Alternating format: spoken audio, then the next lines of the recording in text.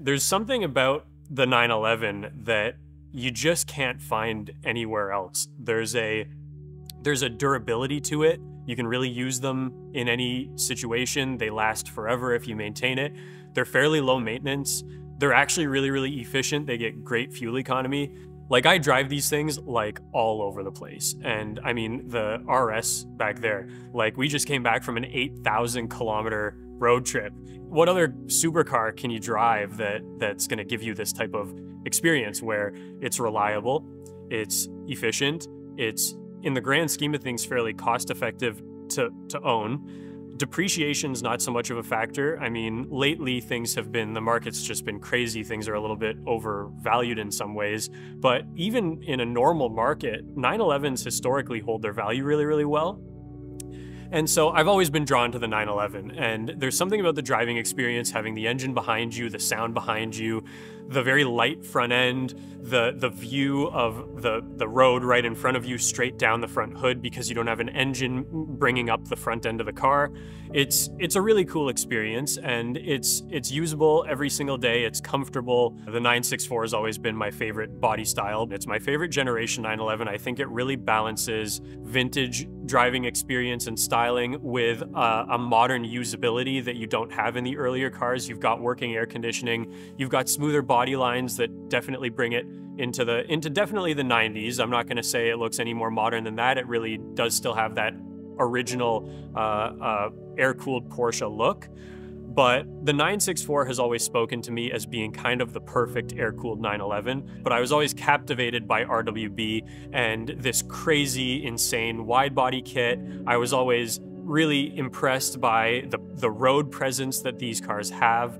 I was just always kind of intrigued by this character who's building these cars.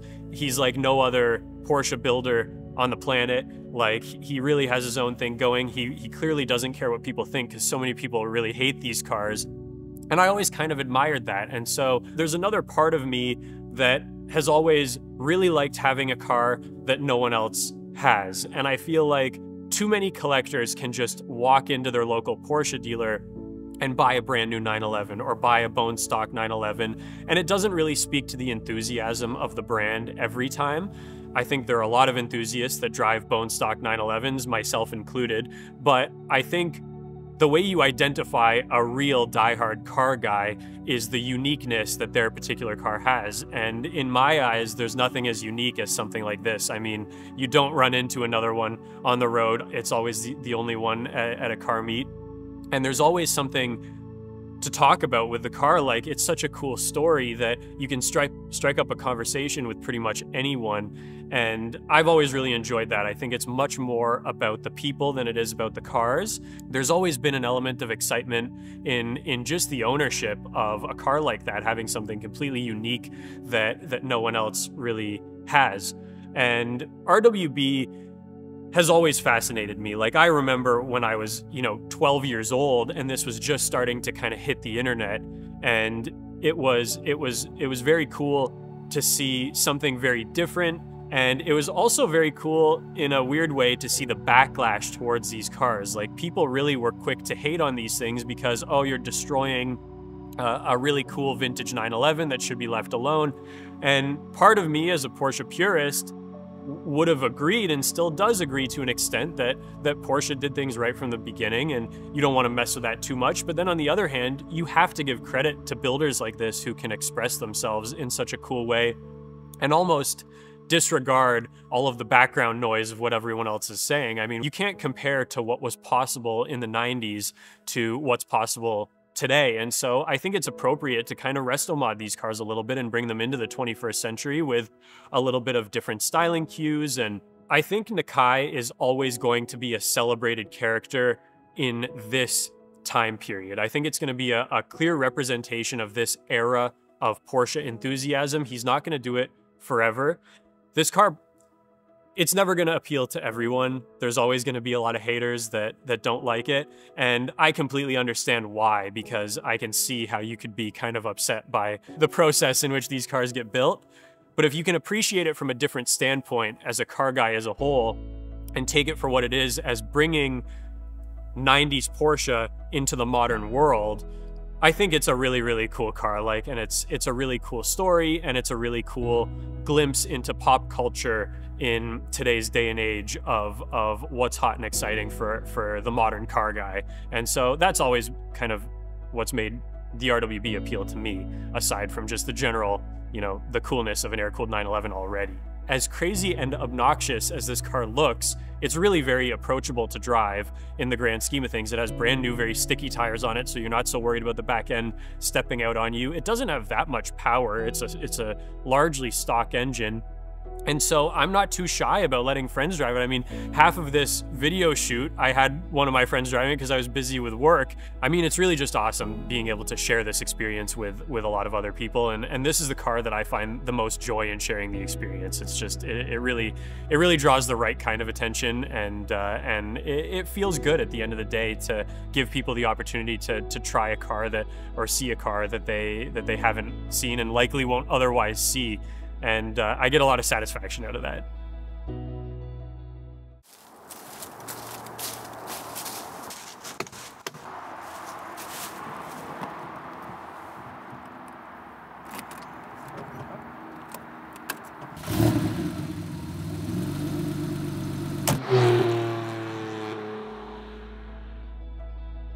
When I started learning more and more about Nakai, finally I found myself in the position where it actually became realistic to have one of these things. And so I started the process of seeking out what would be involved in acquiring an RWB. It's a lot more involved of a process than I ever really anticipated. I mean, normally in years past, Nakai would fly out to you and he would build the car at your shop or in your garage or wherever. You would have all the parts ready for him, and he'd construct it right there in front of your eyes. But ever since COVID, Nakai has actually stopped traveling, so he hasn't gone and done any builds in North America, which unfortunately, being in North America and in Canada of all places, that put a bit of a damper on things up front. I thought, oh, I don't think I'm really going to be able to get one of these. There's a huge wait list, and it's very challenging to get a spot. But fortunately, through buying so many cars all over the world, you make a lot of friends, and I got really lucky that one of the brokers that helps us with a lot of our Japanese imports had a connection to Nakai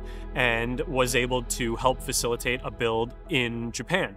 Instead of having Nakai fly out, instead we sent a car to him. The first step of the process was, of course, we had to find a donor car. So we started looking at all the auctions and different avenues to try to find a donor car. And it was very important that it was a 964, because it's my favorite air-cooled 911 generation. It was very important that it was a coupe. It was very important that it was a manual transmission. It was very important that it was rear-wheel drive. And it was very important that it hadn't been in any accidents or anything. Aside from that, I was pretty flexible. Like, it didn't really matter what color it was. The mileage didn't matter. The condition of the engine, the condition of the interior, the body, none of it really mattered as long as it was a good, straight car. And so we started looking for one, and eventually we found one at an auction house in Japan. It was a 1993 Carrera 2. It's a Japanese spec car that was sold new in Japan. It's never left Japan. You can tell it's a Japanese spec car because of little features here and there, like it's got the rest of world spec turn signals on the front fenders. It's got a little bit wider rear license plate mount compared to a North American car. So there are a couple little things that set it apart from the North American equivalent. And we sent the guys to go inspect it, and it checked out. It was a good running, driving car, but it had been kind of hacked up a little bit. It had kind of an aftermarket body kit on it already, which in my case was okay because it made me feel a little less guilty about cutting up a very nice original car.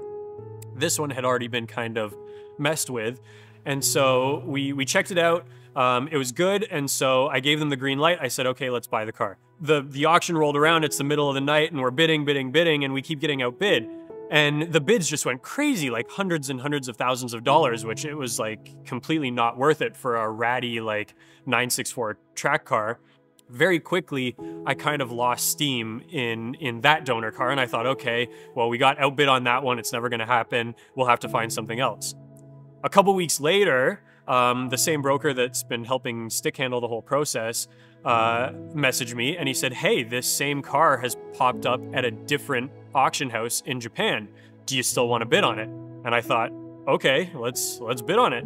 And so this time we got lucky and we actually got it. It was way more expensive than we hoped for it to be for kind of a ratty car, but at the end of the day, it was a car that was in Japan, it was accessible, it was a manual rear-wheel drive coupe 964, and so we pulled the trigger. And then the next step was really paying for the car and sending it over to Nakai's shop. So we had it transported to RWB headquarters, where Nakai started disassembly of the car.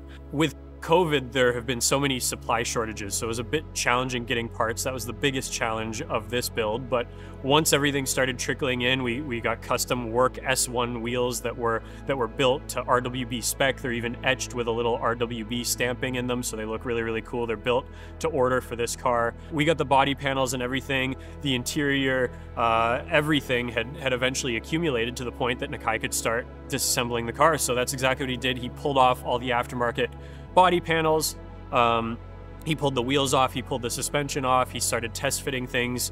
I got really, really lucky since I couldn't be there in person to see Nakai work his magic. Larry Chen, who's like a really famous motorsport photographer, he happened to be shooting a documentary for Haggerty about RWB right at the time that my car was being disassembled. And so I got really lucky. He took a bunch of amazing photos of the car being disassembled by Nakai. And so once it was all disassembled, he wheeled it into his workshop and he test fitted all the body panels, the side skirts, everything, which is crazy to watch because he really just eyeballs everything. And once everything was properly fitted, it went into the paint booth where he actually painted it himself, which is even crazier to think that he's as talented as he is as a body guy, but he can still use the paint cannon and do a really good job painting a car. I chose Maritime Blue, which is my favorite 911 color of all time. It came out on the 964 Carrera RS back in the early 90s, so it's the right time period for this car, and it is a genuine Porsche color, which was very important to me. As crazy as it sounds, I wanted to be a bit of a purist and kind of honor the originality in the design of the 964, and so I thought Maritime Blue would be fitting. I brought it into the interior with the pole position seats, kind of in OEM Carrera RS spirit, and so we painted it Maritime Blue, and then Nakai wheeled it out of the shop and he went to town on it. He installed all the body panels. We chose to do kind of more of a low-key kind of build. We don't have the crazy triple stacker wing. We don't have the crazy double stacker side skirts. I didn't go too crazy with the stickers or anything, but I wanted to keep kind of a subtle as an RWB can be, look to this car. And I think it turned out pretty much exactly as I wanted it to. Actually, it turned out better than I expected it was going to. I'm really, really happy with the way it came together. Eventually, the car was done. I couldn't believe how quickly it all came together. I mean, from the time all the parts arrived, it was only a matter of a couple of weeks. And then, you know, Nakai took it for his little maiden voyage. He took some photos, and then we loaded it on a truck. We sent it to the port in Japan. We put it on a boat. Then the boat dropped it in Vancouver, which is on the other side of Canada. Then a friend of mine transported it all the way from Vancouver to here, and I finally got to see it for the first time. And when this thing rolled off the truck, it was like Christmas morning. I've never seen anything like it. It was just crazy, and I still feel the same way every time I walk into the garage and see it. It's a really eye-catching car, and I'm really proud that it came together the way it did. And I feel like the 15-year-old me just sitting there watching YouTube videos of Nakai building 964s would be pretty blown away if he knew that this was the future. And so I'm pretty excited about this one.